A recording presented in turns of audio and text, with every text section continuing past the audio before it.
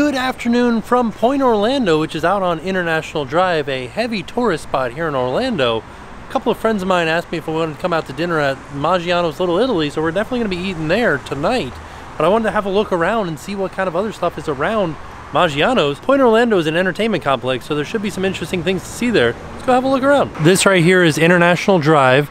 The icon, or like the big Ferris wheel, is down there, as well as the Star Flyer, which we have videos of, and we'll put some links in the description down below. And then down in this direction is the Orange County Convention Center. And this is Maggiano's right here. Also, right next to us is Wonderworks, which we've been to many a times, and we'll put some links to that in the description down below. A lot of fun stuff to do down here on iDrive. Oh, I know that it's a weekday, but it seems like it's a lot more dead than I thought it was going to be.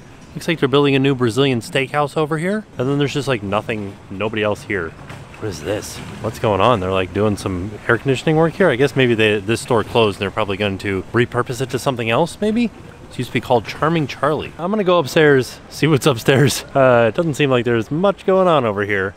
What is this? It's like a solar panel on this bench? What?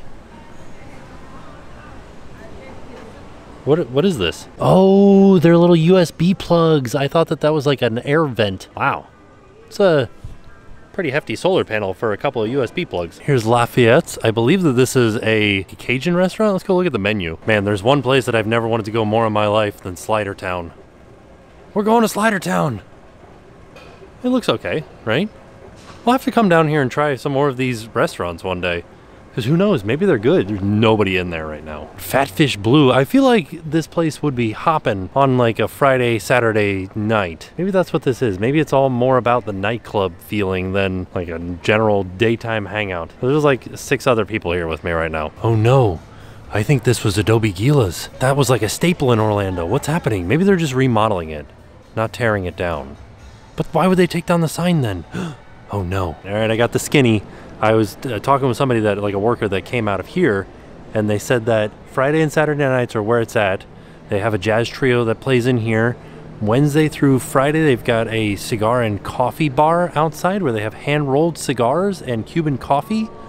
And then just like a bunch of different bands everywhere. They said they have a jazz trio. Did I already say that? They have a jazz trio Friday and Saturday nights here. B.B. King's has live music. Lafayette's has live music. So definitely Friday and Saturdays are where it's at. But during the week, it's a little bit slow out here. Here's a Taverna Opa. They've been around for a while. They always like throw the napkins up in the air and smash plates and stuff like that. I talked to them about what Adobe Gila's is going to be too. They said that that will be a barbecue restaurant. And they said that they're also getting ready to do a lot of renovations around Pointe Orlando, which should be interesting. This is B.B. King's Blues Club. I like all of their different art on the outside. And we'll have to come back and try this fried chicken. That sounds delicious. But definitely the 2 biggest draws in all of Pointe Orlando.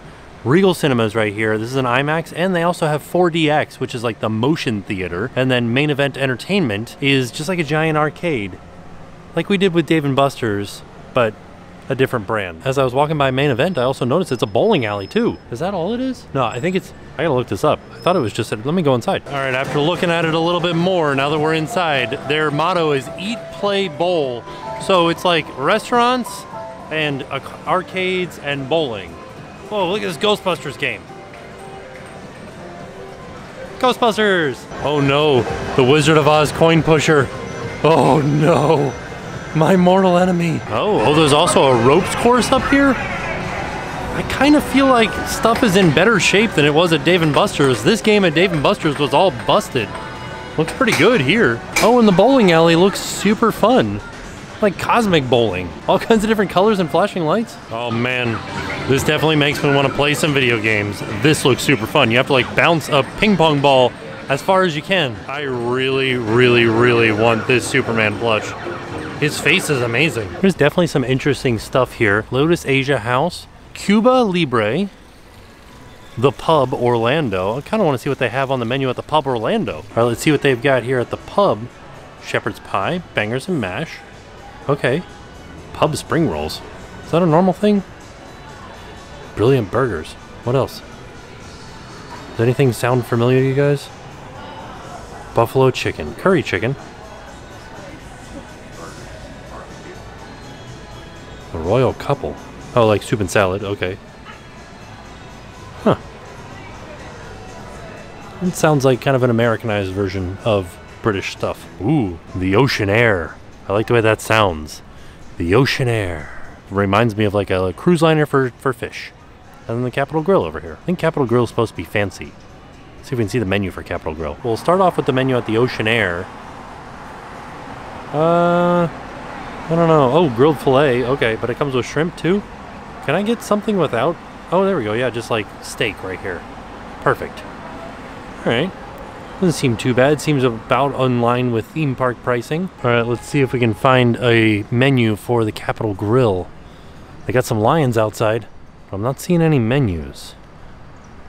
Huh.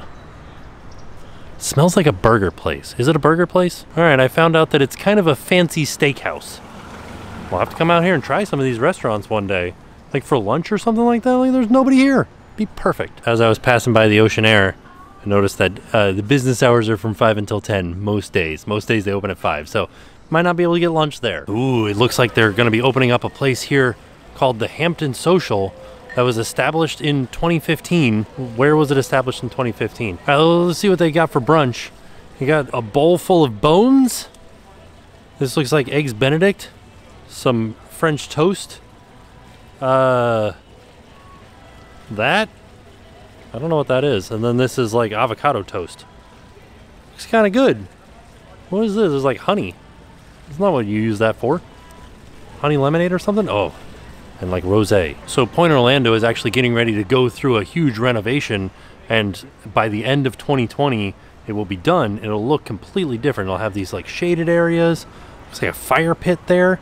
And new finishes on the building, so BB King's will look a little bit more like modern. Should be interesting. It looks fancier for sure. Ooh, I found it. There's a place here called Marlowe's Tavern, and they've got a sign out here that says open daily at 11:30. We can get lunch here. Oh, there's a Blue Martini here, and there used to be a Blue Martini at the Mall at Millennia. I don't think it's there anymore. I think they moved to here. And then we've got Hop Daddy Burger Bar. That sounds interesting. I gotta look at the menu for this one. All right, let's see what Hop Daddy has to offer. Ooh, Parmesan truffle fries sounds so good. Hot honey and sage fries. That sounds good too. What else? Oh, the classic. Okay. Okay, this seems like it would be pretty good. This is my speed. The prime time.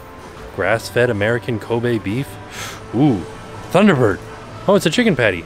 Fresh ground chicken patty. I feel like that would be a little bit dry. Bacon jam double. Man, all right, yes. We should eat here one day for sure. Oh, and they have veggie stuff too.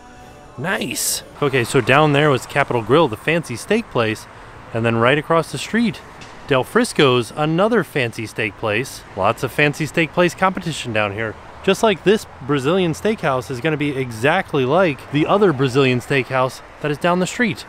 A lot of competition on iDrive, except for Pizza Hut. That's the only Pizza Hut. All right, it's time for dinner. Let's head to Maggiano's Little Italy. So we just walked in, and I wanted to show you guys this hallway because I went to the bathroom, which the bathrooms are right here.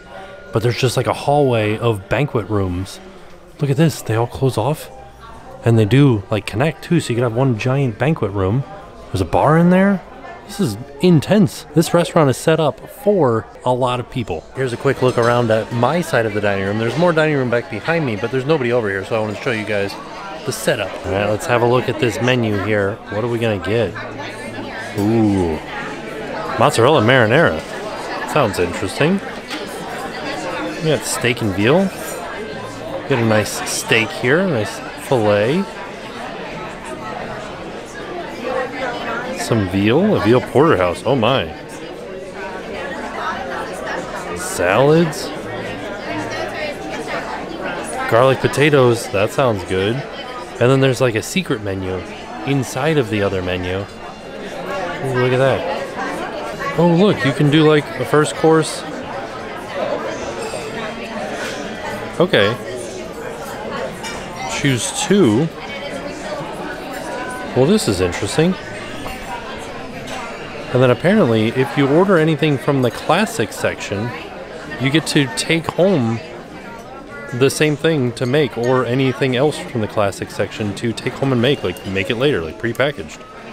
That sounds amazing. Oh, and then I flipped over the menu and I found more food. I might get that chicken parmesan. Sounds pretty darn good. Linguine and clams. just gonna say random things. Salmon, lemon, and herb. Where's the desserts? That's what I want to see. Steak and ravioli, ooh. And garlic bread, just garlic bread, that's it. That's your whole meal is garlic bread. I got some crispy pepperoni risotto bites, which look awesome. Nice marinara to dip them in. Oh, there's a look at the inside. That looks good. It smells like a little pizza. I haven't tried one yet because they were very, very hot. I think that this was called Maggiano's famous rigatoni D. And it's got mushrooms and chicken in it, and rigatoni. It's pretty good. It's kind of healthy. I don't know, this is something that I wouldn't normally order, but I was trying to be adventurous today. Alright, I think I'm going to take the rest of mine home, but that's not stopping me from looking at the dessert menu. Ooh, yeah. Double chocolate brownie. Wow.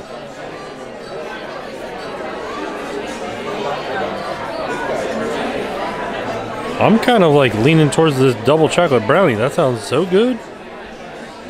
I like that they put the calories there to make me feel bad. There it is. There's my double chocolate brownie. That looks awesome. And look at these fresh strawberries back here too. There's like flakes of chocolate on there. Wow. So I'm all done at Maggiano's. Wow, that was a lot of food. And it was good. Those risotto balls, delicious. They taste like little like Pizza Hot Pockets almost because they had the pepperoni in them. The cheese, the risotto, fried up with a little bit of marinara sauce.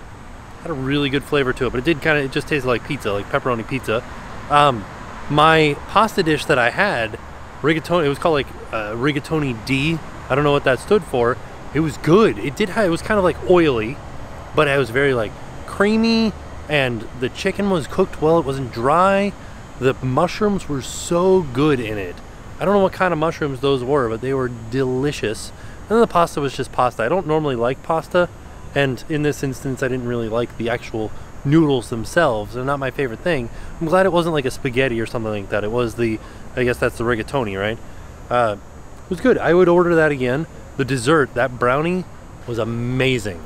Such a good like dessert. Very rich. It was like a homemade vanilla ice cream, fresh strawberries on there, shaved chocolate on top, like chocolate chunks on top, super dense and super fudgy, and it was warm too. Man, it was good. Also, fantastic deal because I ordered the rigatoni, and they said that at most Maggiano's, because this is a destination Maggiano, they don't advertise that they do this like buy one get one type thing, but at most Maggiano's, that menu that I showed you guys where they have the classics and then the specialties, if you order something off that menu, you get to take one of these 6 classics home. So I ordered the rigatoni D, and I'm taking home some spaghetti and meatballs for Jen. That's a great deal, and that was totally like the free spaghetti and meatballs. So I don't know, I would recommend coming out here to do Maggiano's, and also Pointe, Orlando. Seems like it would be a lot of fun on a Friday or Saturday night. Not a lot going on there today during the day, and as you can see, there's like hardly anybody here right now because it's Tuesday night. And there's a lot of stuff to do on iDrive, but I think Pointe, Orlando is going to be changing around a little bit here, getting a little bit better, looking a little bit better. But right now, it's a fantastic place to come and hang out. So, well, fantastic day. So with that being said, we are off. We'll see you guys tomorrow. I'm Haley. And I'm Kyle. And now it's time to pay the price.